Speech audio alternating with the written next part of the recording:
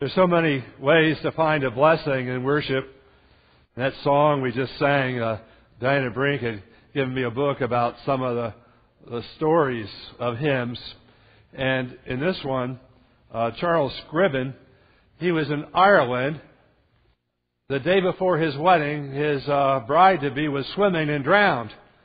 And he was so distraught, he moved over to Canada. And years later, he was engaged again, and she contracted an illness and died, and before they would be married. And he was just so moved by all this tragedy that he had a life of service, and he would chop wood, but he wouldn't sell it. He would give it to the poor and needy. And about 10 years after the second death, his mom got sick over in Ireland, and he had no money to go back. So he sent this poem to her, "What a Friend We Have in Jesus." And what a blessing this Joseph Scriven had just by writing that song, that poem, to his mom to comfort her when she was facing her own death. There are tremendous blessings for us in worship in every aspect. And in the Holy Scriptures, we have a very powerful message. The message that has the possibility of transforming our lives and helping us see life and see Jesus and see God in a different way. Now, when I was a kid, my dad was a preacher in a big church. I sat in the back row of the balcony, in this big balcony up there, and he would be speaking away, and somehow, I don't know how, I got some wrong ideas about God.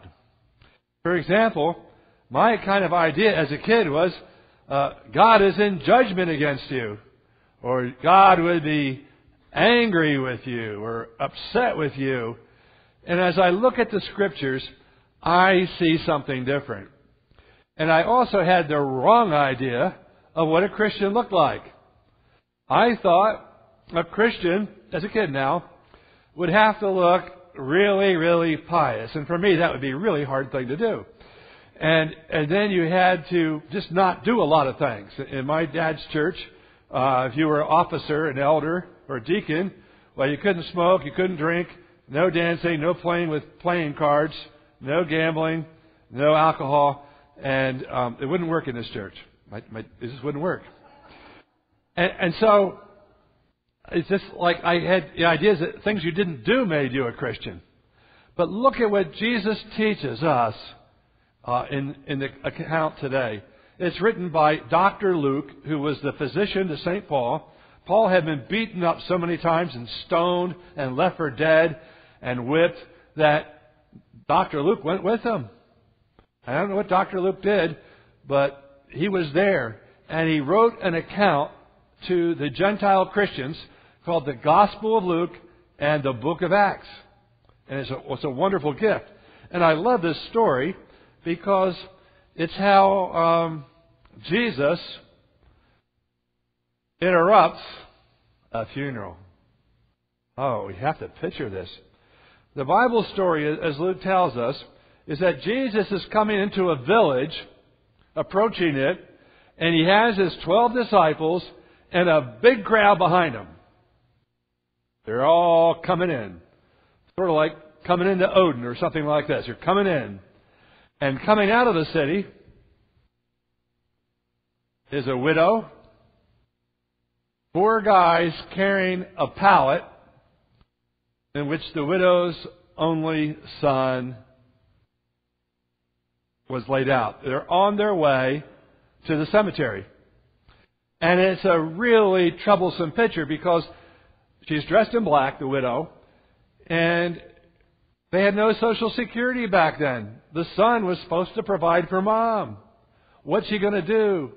So she has grief and fear for the future.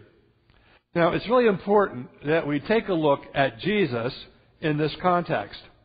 In the upper room where Jesus shared the bread and the cup, Philip says to him in John chapter 14, "Show us the Father, Jesus, we'll be satisfied."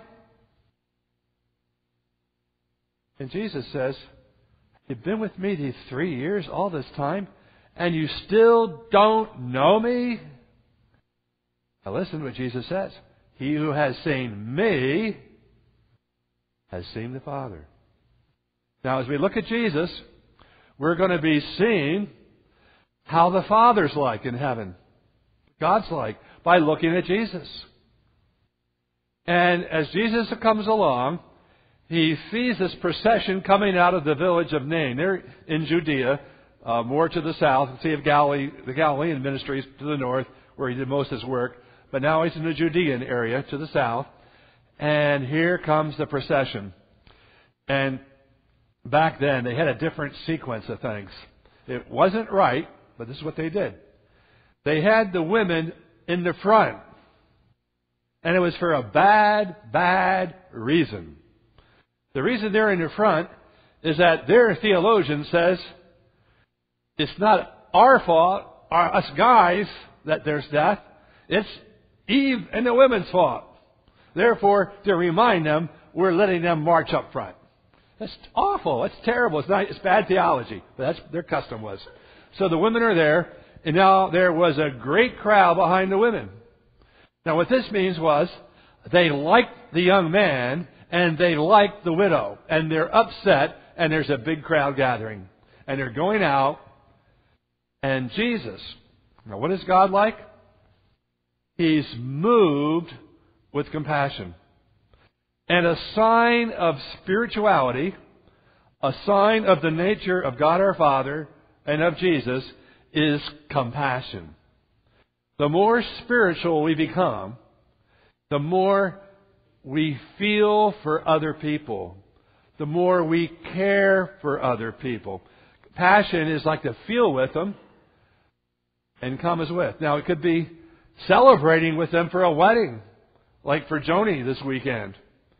And for others, it's the time of hardship or illness or gathering at Cardinal Glennon Hospital as we gathered around the little child that we were so scared about that had fallen and had internal bleeding in the head. It's just like, that's a scary thing. So there's compassion, there's caring. And Jesus has compassion. And now he's going to do something that stuns everyone. He walks up and he touches the pallet. Now the movement stops. The procession stops. And Jesus has just made himself ceremonially unclean. You don't do that. Now you have to go through a washing ceremony in a case like this. He touches the pallet, and the guys carrying it stop. And the widow stops, and the women stop, and the crowd stops, and the disciples, the 12 disciples are going, oh no, what's going to happen? This is not good news. And the crowd behind them, what is going to happen? What in the world is Jesus doing? Now, to understand this passage, we need to also go to the Hebrew Scriptures. And we go back to the two prophets, the greatest prophets of the Old Testament, Elijah and Elisha. Elijah, in one instance, raises a young child from the dead. Just one, a Phoenician, not a Jewish kid. And then Elisha also does the same thing, raises a child, a young kid from the dead, and also a Phoenician, not a Jew. And that was a mark of the great prophet. Now Jesus, he touches the pallet there. They're carrying on their shoulders, and there's silence. And there's sometimes we need to be silent. There's sometimes we just need to stop in life. There's a platitude. Stop and smell the roses. Stop and appreciate the nature. Stop and appreciate the corn beginning to come up. Stop and appreciate the beauty of the trees and the gardens and the flowers. Stop and appreciate our friends. Stop and appreciate our family. Stop and appreciate the church family. Stop and just gather something here. And Jesus has them all stop. And then he does something.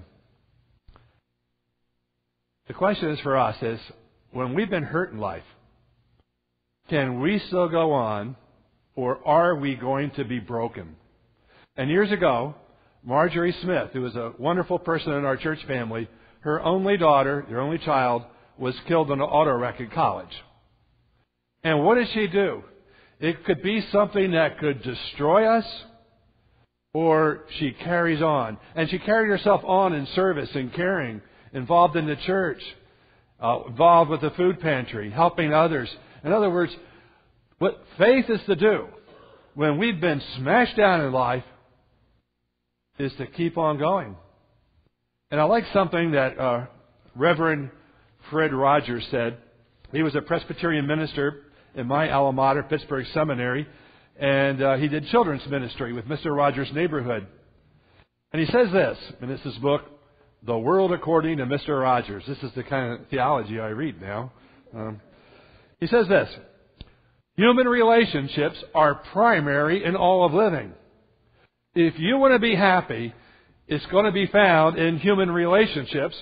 And if you want to be miserable, it's also found in human relationships. Either way. And he says it's primary. Now, when the gusty winds blow and shake our lives, and all of us will be shaken at some point, when it shakes our lives, we may, if we know that people care about us. In other words, you are cared for. You are loved. You really are. If you know that, and when the gusty winds hit, Fred says, we may bend with the wind, we're bending, but we won't break. Why? It's our church family, it's our friends that stand with us, and we're bending, but we won't break. Well, now Jesus does something here.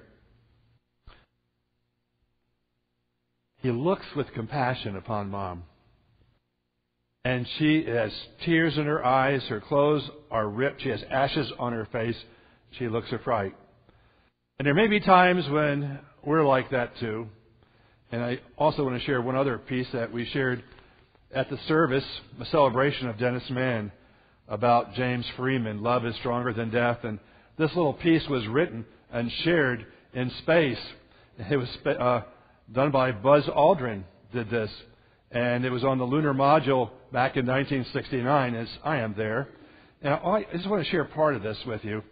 And what he is, his wife is dying, and he's so distraught. And he goes up to the tower, Unity Tower, to pray. And as he's praying all by himself up there, he hears a voice. Do you need me? I am there. You cannot see me, yet I am the light you see by. You cannot hear me, yet I speak through your voice. You cannot feel me, yet I am the power at work in you. And it goes on and on saying, I am there. That's it. I'm there with you.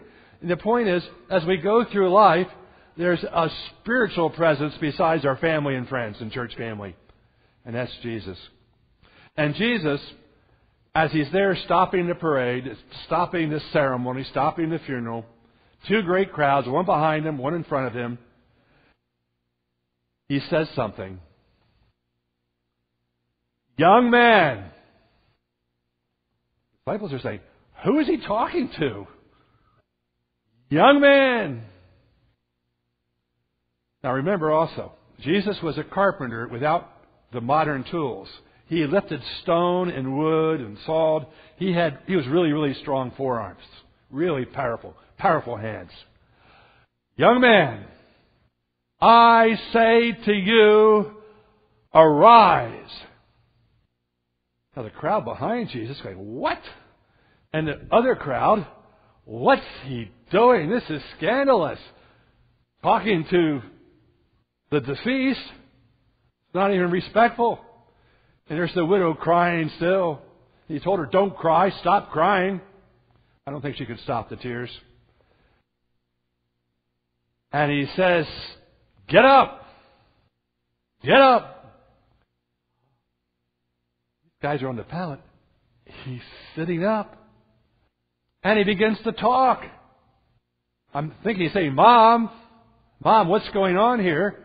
And what does Jesus do? He takes those strong arms. picks him off that pallet, and gives him to his mother. Oh, my goodness. Oh, talk. Well, I'm sure Mom's just speechless. And we're all just touched. And what does the Bible say? A great fear comes on the people. The first reaction is fear. What is going on? It's fear. And then they see the love reunited. And they begin to praise God and say, a great prophet has come among us. Now, a great prophet like Elijah and Elisha. A great prophet, but they don't see him as the Messiah. They don't see him as a Christ yet. There's more to Jesus than we might see. The possibility is that Jesus is with us, He's for us, and He loves us. Well, I want just to give out a couple points here. Jesus seeks us out. She didn't seek Jesus out. Jesus seeks us out. And then Jesus restores us. He's in the restoration business. Once we're done, once we're touched and restored, we can't earn that love. We can just be in gratitude and serve. Well, there was a professor at Boston University. I just love this story because he was from Columbus, Indiana, where my son lives. And he wrote an old song, went like this. Are you able, says the Master, to be crucified with me? And yea, the sturdy dreamers answered, to the death will follow thee. He was the poet laureate of Indiana, professor at Boston, and he's at a concert in Indiana, and it's the Royal Welsh Singers.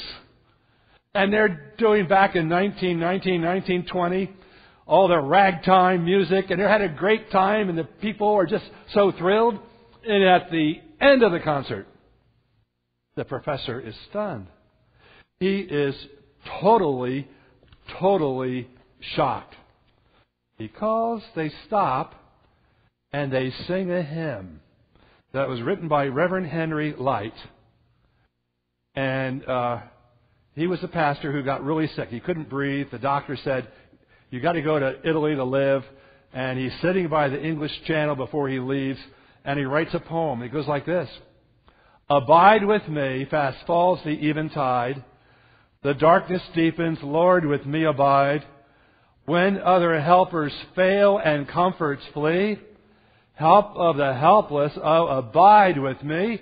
And that, when he got as far as southern France, and they found that poem in his traveling chest, and they put it to music, and it became the number one hymn in England and Scotland for evening vespers. Abide with me. Why is this Royal Welsh Singers doing this? Why are they singing the song? And he asked them, why did you put one religious song in there? Well, it's the least we could do. That song saved our lives. Has a song ever saved your life? I mean, wow. And he says what they were on the Lusitania ship. And in World War I, it was hit by the German submarine. It went down. 11 or 1,200 people died, and they were Welsh. They were good swimmers, and they knew it was risky. And this is what they said. Guys, what we're going to do, when that ship goes down, if we get hit, we're all going to jump off and swim away. So when the ship goes down, it won't pull us down with it. And we'll swim out, and we'll gather in a certain spot further out. And the ship hit, it sank quick. And they made it out there, and they're hanging on to some driftwood. And they're hanging on and hanging on. And many of the people who died of hypothermia, as well as drowning. In other words, the water's cold there off of Ireland, really cold. And it got dark and darker, and it was really bad. And I can't hold on anymore. And there's the four of the quartet hanging on.